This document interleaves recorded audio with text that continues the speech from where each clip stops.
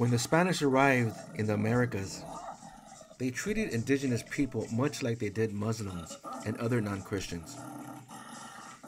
They massacred them. The Spanish set trained war dogs on people so often, they nicknamed natives dog food. The newly arrived Christians of the 15th and 16th century ripped open limbs and maximized the effects of 200-pound mastiffs, partly in the hopes to spread their belief system of Christian love, redemption, and salvation. They used the veil of Christianity to justify the dawn of the greatest genocide in world history. In Colonial Mexico, after killing tens of thousands of people in warfare, which included starving women and children to death, Hernán Cortés ordered Cuauhtémoc, the last Mexica ruler, tortured in pursuit of what the Spaniard really wanted: gold and glory. A short time later, Cuauhtémoc was killed by Cortés' order. But what's most important to this lecture is the manner in which the church attempted to destroy Mesoamerican religion. The church destroyed countless religious books called codices, and destroyed temples, schools, libraries, food, and countless cultural works and artifacts, trying to eradicate all of Mesoamerican history. In July of 1562, the Spanish friar Diego de Landa burned countless Mayan codices in the attempt to spread the gospel of Christ. That policy was repeated throughout the Americas, where nearly 100 Americans lived. Only 5% would remain 100 years later.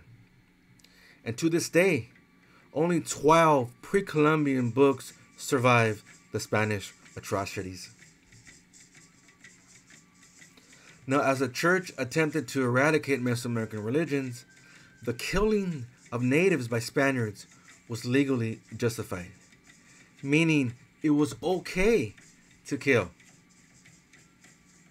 Killing native Mexicans was legally okay to the Spaniards because the opportunity to save souls was legally paramount to the mass killings. Spain provided this legal justification for the brutal conquest of Mexico. Catholicism became compulsory as the official new religion of Mexico New Spain. The church grew rich and were the largest landowners in all of Mexico.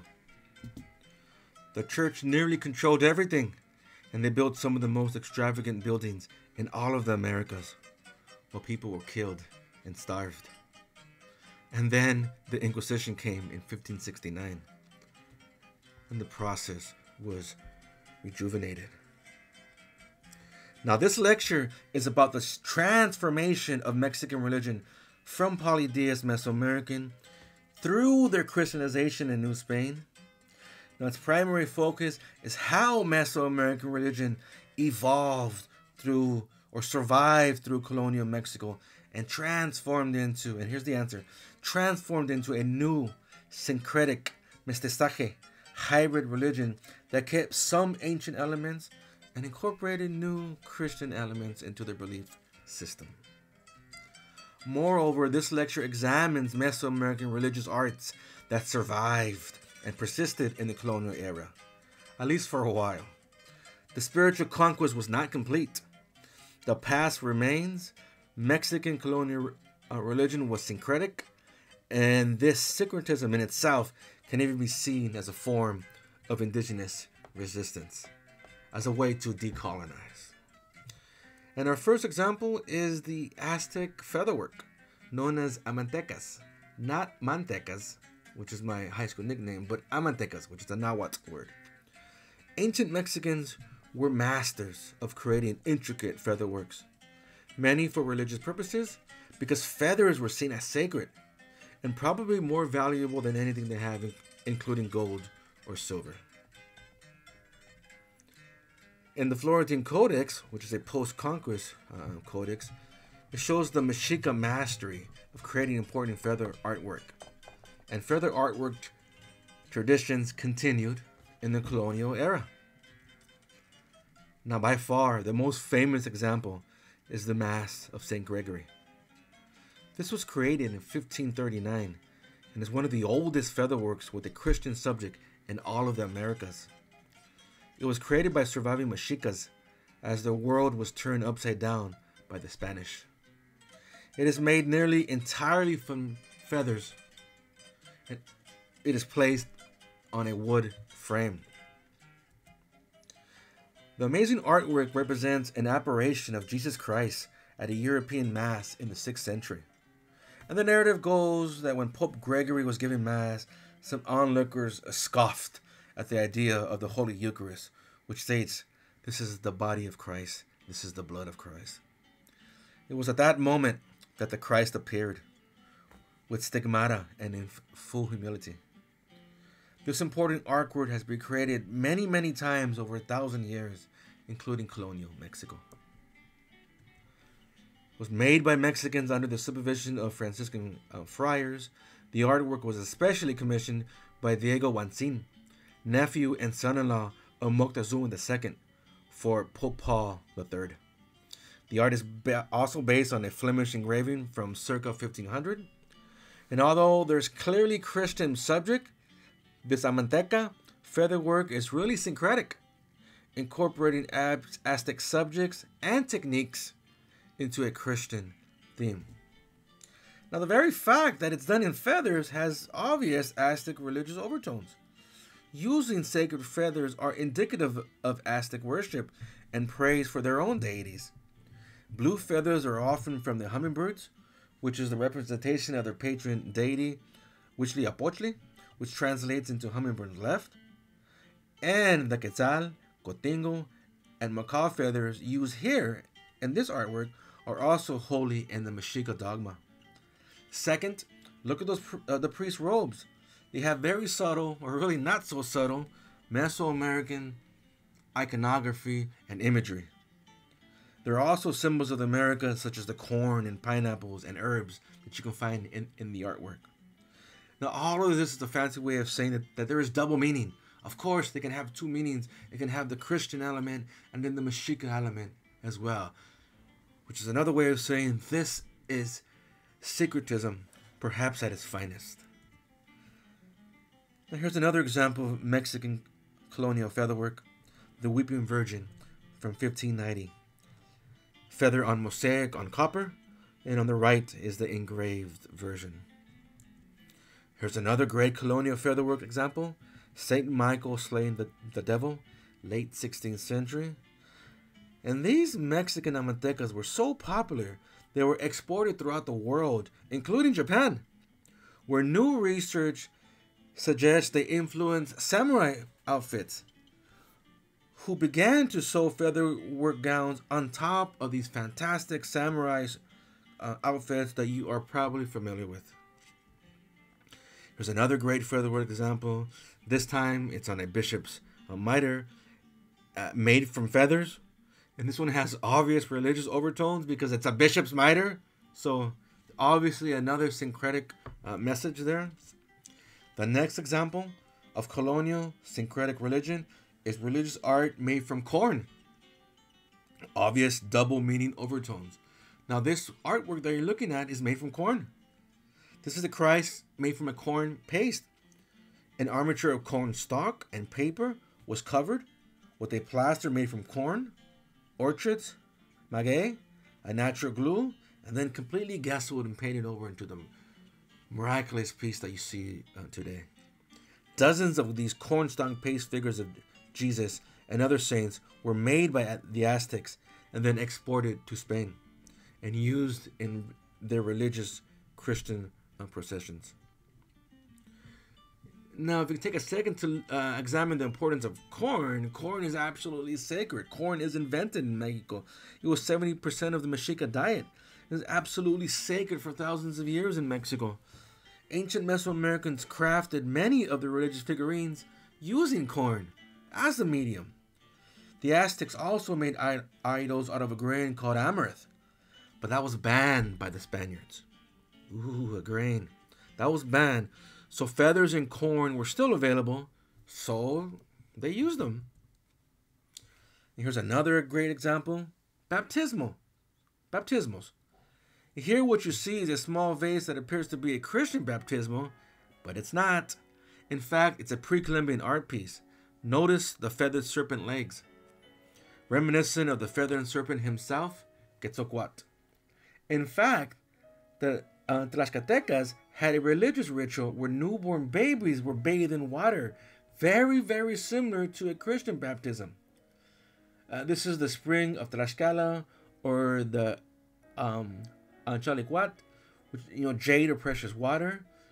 And remember, it's these vessels that you're looking at right here were used in Mesoamerican rites, were now being used in Christian baptism, partly because early missionaries had no ritual objects to baptize converts, so they used Aztec arts and Tlaxcalan arts, i.e. Nezahualcóyotl's art in a Texcoco chapel. Let me give you one more example of this. Go ahead and take a look at this. This small rectangle is used for holy water today. It used to be a vessel for blood and human hearts by the Aztecs, but it is still in the church of Caltihualca today. And let me say that one more time. Today, Aztec vessels used in Aztec religious ceremonies are embedded in the wall of several Christian churches in Huatepec, Mexico, and used for holy water. They are still used to this day. Now, probably the most famous Anquaxicali or blood vessel is this jaguar vessel. Here is the original color, and you can clearly see the vessels, the deep bowl where the blood offerings were kept in the middle towards the back. And let me say this again. Yes, blood vessels like these, not this one, or like these, were likely used during multiple Christian baptismals. The next great example is books. Mesoamericans wrote countless intricate and elaborate codices, these beautiful things that you see before you. Here you see the Codex Borgia and the Codex Notal. Mexicans continued to write these religious books in the colonial era, but this time with Christian subject matters, teaching Christian catechism. These types of books were called Testerian writings, and they were named after Friar Jacobo de Testerra, one of the earliest missionaries to New Spain. Now, similar to Mesoamerican codices, these books were completely filled with Christian teachings, like the Ten Commandments or the sacraments, but they were taught in a codex style and pictograms, like many Mesoamericans used. And here are a few examples. Although they're crude and not as beautiful as Mesoamerican works, you can clearly see the images of the Eucharist, the dove as the Holy Spirit, and the Virgin Mary. There she is on the left side. Hallelujah. Now here's a few more Testerian books. Again, colonial Christian books written in a Mesoamerican codex style to teach Christianity. Now, in this next example, it's very specific to one deity. In this case, the church actually used the knowledge of this Mesoamerican deity, Tlaloc.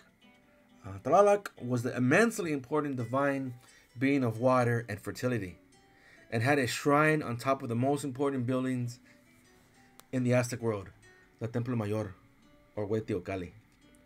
Now, hoping to coax Native Americans into Christianity, Spanish friars again used San Isidro and Labrador as a transition from Tlaloc. So in this case, the church didn't really try to hide this Mesoamerican deity. Instead, they used them. They used Tlaloc as a way to transition from what they knew into what they were trying to teach them. The church also used other Mesoamerican deities as a stepping stone to Christianity. The next example looks at Santa Maria Tonantzintla Church in Puebla. Now, first of all, the fact that the name of the church is the name of a Mexica deity, Tonantzin, is incredibly syncretic. But perhaps even more important is the artwork inside the church that portrays this a Mesoamerican afterlife, represented as a paradise of the god Tlaloc. So what you're looking at right now are modeled plasterwork iconography. These are brown angels or tanned angels. They've been getting their sunlight. Mexican children with plumes, Mexican fruits, capolines, tejacotes, nanches, guava, squash, cacao, chilies, corn, and other Mexican foods. Which is to say, it is very Mexican and not so much Christian inside of a Christian church. Although it looks very Christian, it really kind of isn't. Now, if you take a closer look at this, what you're looking at is a Mesoamerican paradise in the heaven of Tlaloc. If you look at the people in this colonial artwork, the people you see are not angels. They are native Mexican Indians who died by lightning, drowning, or some sort of aquatic setting which is ruled by Tlaloc. And this is another syncretic word with double meaning, obviously double meaning. And you can get a sense of Tlaloc there in the front with his famous goggles. Next examples. In these examples, you can clearly see Aztec stone artwork still on the streets of modern day Mexico City. Where you're done with this lecture, you can go to Mexico City and check these out right now. The first one is a fantastic Aztec snake, which is a sacred item and representative of their belief system. Now, more than likely, this snake was featured prominently in the Mexica Sacred Precinct. It's only a few blocks south of that, and it's actually on the exact spot where Cortez and Moctezuma II first met. Now, this last image is of the preeminent scholar David Carrasco with the image of Tlaloc, found on the streets of Mexico City today. And there are many more ancient artwork found throughout Mexican streets. Go ahead and take a look.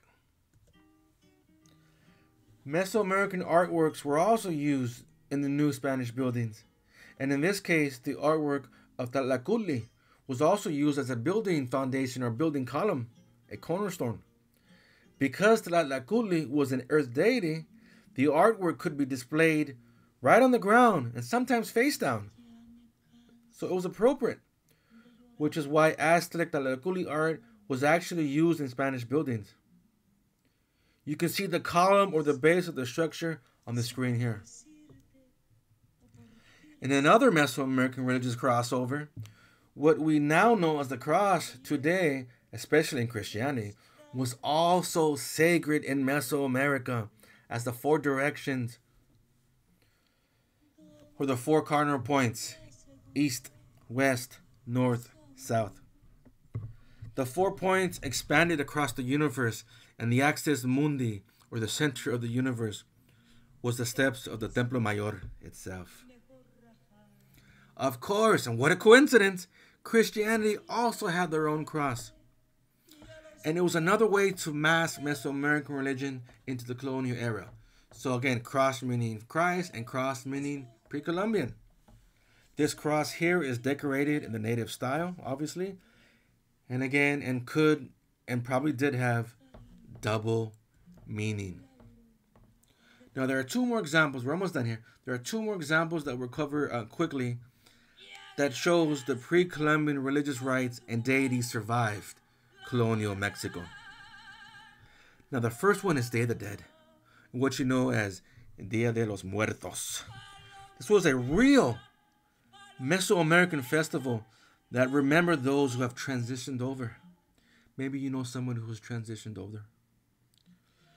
But the festivals varied from region to regions in parts of Mexico, and they lasted much longer, weeks and probably months. In fact, specific months were dedicated with how the person died, like a drowning, childbirth, or war. Now, what's changed during the colonial period? Well, what used to be weeks or months is now only one day, November 1st or November 2nd, which is All Souls Day. And that's no accident. That was on the assistance of priests who recognized Mexicans wouldn't stop celebrating the dead with their same religious rites, and they wanted to curtail it. Their syncretic solution was to keep it all on one day. Now, what else changed? The foods. Because amaranth was often made into holy statues, amaranth was banned. They were banning carbs 500 years ago. And the birth of sugar skulls and other alternatives were born. It also replaced real skulls that the Mexica sometimes put on altars. In fact, amaranth was used to make idols and then was eaten as a form of communion, very much like a Christian communion. Marigolds were used in Mesoamerica. They are still the preferred flower today. Altars were used in Mesoamerica. Altars are still used today. And copal and different types of incense were still used today, just like they were during Mesoamerica. Now, even the bread has a connection to Mesoamerica. The pan de muerto, right? This modern bread represents human bones. The circular shape represents the cycle of life and death, which was absolutely sacred in the pre-Columbian era. Rebirth is key to Mesoamerican religion. The center represents the skull of the deceased, and the quills can have direct connection to patron deities Quetzalcoatl, Atlaloc, and Xipetotec. Moreover, tens of thousands, probably even way more, of Aztec and Mesoamerican idols survived. They survived because they were hidden and saved by Mexicans trying to salvage their religion. Diego Rivera alone had 60,000 idols in his private collection. Bernal Diaz, who was there during the conquest, wrote, "Many caciques refused to give up their religion. One native chief replied that it did not seem to them good to give up their idols and sacrifices, and that these gods of theirs gave them everything of which they had." And Robert Rickard, in 1963, in The Spiritual Conquest of Mexico, writes, "The survival of paganism in Mexico seems to be undeniable. The country, at least certain regions of it, was full of hidden idols and secret idolaters." If anything, during the first part of the colonial period, Jesus Christ was accepted, but he was only added to the pantheon, meaning he didn't replace what they believed, he was only added to their polytheist beliefs. Okay, the last example here. The last example, maybe the greatest example of syncretic colonial religion, is the patron saint of Mexico, La Morenita, La Reina, La Virgen de Guadalupe. And because we want to keep this short, I'm going to spare you the lecture, but after visiting 4 times with the neophyte Juan Diego, Archbishop Zumarga asked for proof of her apparition. So Jesus' mom told him to gather the Castilian roses in the month of December to show the priest as the proof. And the proof was engraved in the tilma. And although this is a story of Jesus' mom in Mexico, we have to ask the question, is she also part Mexica? And you can argue that the colors on the image are Mexica. The colors on her dress are Mexica, representing women and fertility, that she has brown skin, that she speaks Nahuatl, that she is found in Montepiac, a sacred ground for an Aztec female deity or deities. The December 12th date is the start of a new Mexica calendar. And in fact, the name Guadalupe, more than likely, is probably a mispronunciation of a Mesoamerican name. We know the Spaniards had a lot of trouble saying Nahuatl's words. And here is Don Ancin in a similar stance as La Virgen, who's on the left. And with that, we're going to wrap up and say thank you for joining us. This lecture is dedicated to everybody who have someone who has transitioned or has moved over. I wish you and your family the best. Thank you. Have a great day.